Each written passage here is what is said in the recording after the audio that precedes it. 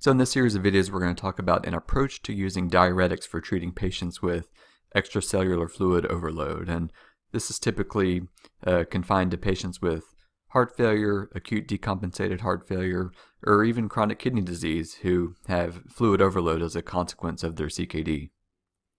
So the first step is to make sure your patient is limiting sodium intake. Remember that sodium is confined to the extracellular fluid volume. Remember, we've done this in other videos.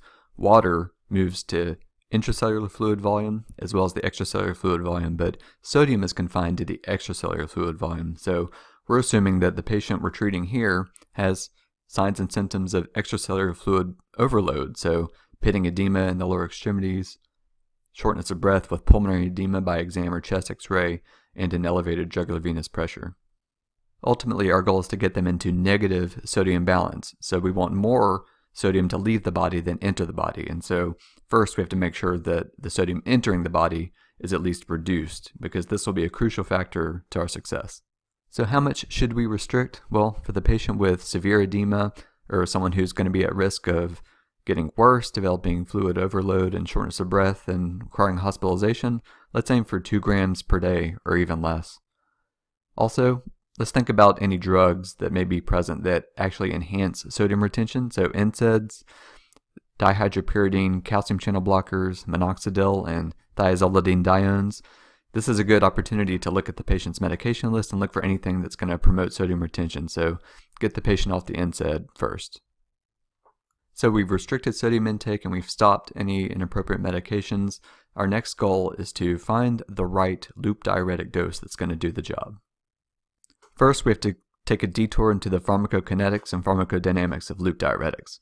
So why did we even choose a loop diuretic? Well, we choose this in volume overloaded patients because at the ascending loop of Henle, there's that sodium-potassium chloride cotransporter. That transporter is responsible for reabsorption of 25% of the filtered load of sodium. So with one single drug that blocks reabsorption at that transporter, we can block reabsorption of 25% of the filtered load of sodium. So we get the most bang for the buck for one drug by using a loop diuretic. So next, it's important to know how loop diuretics work in terms of how do they get where they need to be. And so loop diuretics actually have a good amount of protein binding, and so they're not filtered at the glomerulus, they're actually actively secreted into the tubular lumen. And so here are the 3 things you need. You need renal blood flow, you need active tubular secretion, and then you need good tubular flow. So the drug has to be delivered to the kidney, and so you need good renal blood flow to do that. So on the basolateral side, there's a transporter, and these are the organic acid transporters that are responsible for processing other drugs or organic acids, right? And so in the proximal tubule, the loop diuretic is actually taken up and actively secreted into the lumen. Now, once the drug is in the lumen, there has to be adequate tubular flow so this filtrate can make its way to the site of action, which would be the ascending loop of Henle. Now, this graph will help us understand further how loop diuretics work. So look on the y-axis here, we have sodium chloride excretion. This is lost in the urine, right? And then on the x-axis, we have the plasma concentration of diuretic. One key thing is that diuretics, loop diuretics, have a threshold effect, okay? And that's what this line represents. So below the threshold, we don't really have much in the way of sodium chloride excretion, but as soon as you hit the threshold, you have a very steep increase in sodium chloride excretion, okay? And I think a lot of us who have treated patients understand this. There's sort of a dose-finding phase where you do not get an increase in urine output and sodium excretion, then all of a sudden you hit it, and magic, boom, urine output increases, okay? There's also the ceiling effect, where once you increase the dose, you get less bang for the buck. You get less sodium excretion compared to the increase in the diuretic dose. And essentially what we're describing here is that this is a transporter system. Once you saturate all the transporters with the loop diuretic, increasing the dose doesn't get you any more blockage of reabsorption. So essentially, once you've saturated your transporters, you do not get a dose-dependent effect. So this is key. Threshold effect. Below the threshold, you're not going to increase sodium excretion. Once you hit the threshold, this is where you want to work. You want to work in this area, and really don't waste time trying to escalate doses above this area where you hit the ceiling. Once you're above the threshold, that's all that really matters. So what we just described was in a normal person, and so look at the corresponding graph in a patient with decompensated heart failure or chronic kidney disease. There's a few things worth noting. Look, to hit threshold in the patient with heart failure or CKD, we have to give a higher dose of diuretic, okay? And then even once we hit threshold, our ceiling is lower, so we're going to get less sodium chloride excretion in a patient with kidney disease or decompensated heart failure compared to the normal patient. And why would this be? Well, there's many factors, and we're going to cover all these in this entire series, but a couple things to consider, like even a patient with decompensated heart failure, renal blood flow may be impaired. So maybe we're having a hard time delivering drug to the site of action, let's say in a patient with cardiorenal syndrome, okay? Also, a patient with chronic kidney disease, these OAT transporters, they transport other things besides just loop diuretics, and so you actually have to outcompete all the other things with the loop diuretic, and so a higher loop diuretic dose is necessary to outcompete all the other things to make its way into the tubular lumen. So there are all these other factors that are going to limit the effectiveness of loop diuretic in a patient who's sick, who may actually need it compared to the normal person. Okay, the next concept to consider is that, remember, every drug has a half-life, and so this is true for loop diuretics, and so you're only going to get sodium excretion when the drug is at peak effect and blocking sodium reabsorption.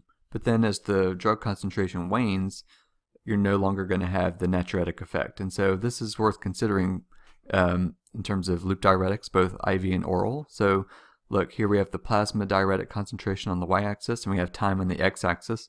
So right after an IV dose, look, there's a big peak. And let's just say for a normal patient, this green line here, as long as you're above the threshold, there's going to be net sodium excretion during this time, okay? And now for an oral dose, look, as long as we're above the green line, that's when sodium excretion is going to occur. But you see that we get to threshold more slowly with the oral dose compared to the IV dose, and that makes sense because we have to allow time for absorption from the gastrointestinal tract. Now notice the red line. This is the patient with decompensated heart failure or chronic kidney disease. Look, because they have a higher threshold, we need a higher plasma diuretic dose until we get sodium excretion. And so for the IV dose, we're spending less time having sodium excretion. But look, we could still do it with an IV dose. But look what happened to the oral dose. We're spending much, much less time actually having effective sodium excretion or natriuresis. And so this is something to consider for the patient with heart failure or chronic kidney disease. It makes it harder, and we have to assume that a higher dose is needed than we would otherwise give.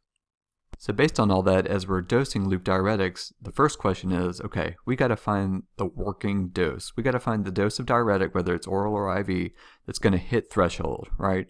As long as you're below threshold, it's going to be ineffective. You just want to get above the threshold. So, you know, for an outpatient, I don't have a great way to do this other than to ask patients, you know what, a few hours after we give you that dose, have you noticed that you pee more? And so I feel like patients, they are pretty good at knowing about how frequently they run to the bathroom after taking their loop diuretic. And so I know it's not scientific, but it's hard to do home monitoring of urine output. But if you have a patient who's willing to do that, that would be perfect, right? But in the hospital setting, you know, patients are sort of being monitored more closely, and it's easier to measure daily urine volume. So the whole point of this step is that it's a dose finding mission.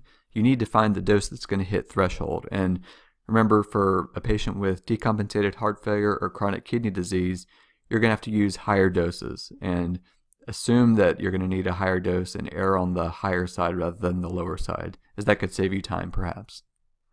While we're talking about finding the right dose, we should compare the different loop diuretics. First, furosemide is the most commonly used loop diuretic. Most practitioners have a lot of comfortability with using furosemide, but it does have some limitations.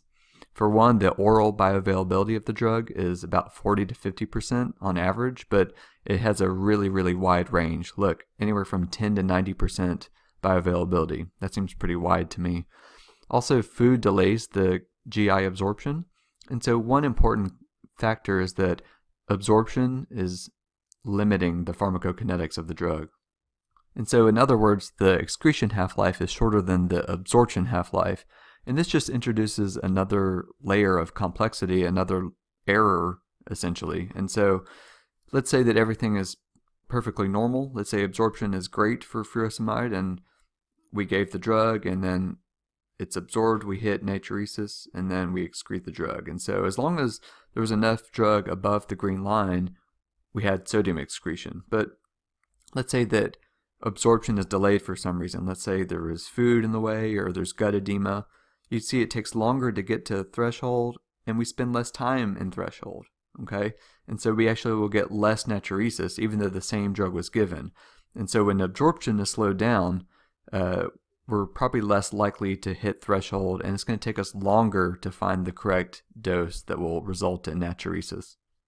So this is where some of the other drugs, I think, show their promise, and bumetanide and torsemide are the other oral and IV loop diuretics. And in terms of oral dosing here, both have greater than 90% bioavailability, and the pharmacokinetics is not limited by absorption, unlike furosemide, which is heavily limited by absorption. Particularly, torsemide deserves special attention. It seems to have the longest half-life in patients with heart failure. Look, about 6 hours compared to 1.3 hours for bumetanide, compared to 2.7 hours in furosemide. And so, in general, torsemide has been kind of my go-to diuretic, mainly because of the enhanced bioavailability and the longer half-life. Whereas with furosemide, I have concerns about the wide range of oral bioavailability, the concerns about how food can interfere with absorption, and also about gut edema, how that slows absorption as well. Remember, I think the key to dosing diuretics is that you have to find the dose that's going to hit threshold. I feel like I'm more likely to hit that threshold earlier by using something like torsemide or bumetanide rather than furosemide. I feel like using furosemide alone takes a little bit longer and more trial and error. And so you may be able to get away with spending more time on a dose finding mission, but in general, patients who are fluid overloaded are at risk of developing severe symptoms like respiratory failure or severe functional limitations. And in those settings, I don't think it's prudent to spend too much time trying to find the effective dose. I think it's better to spend as little time as possible to find the effective dose as soon as possible and to start achieving net negative fluid balance. Unfortunately, there are not a lot of studies looking at the comparative effectiveness of the loop diuretics, but there was a systematic review that suggests that the use of torsemide compared to furosemide reduced hospital admissions among patients with heart failure.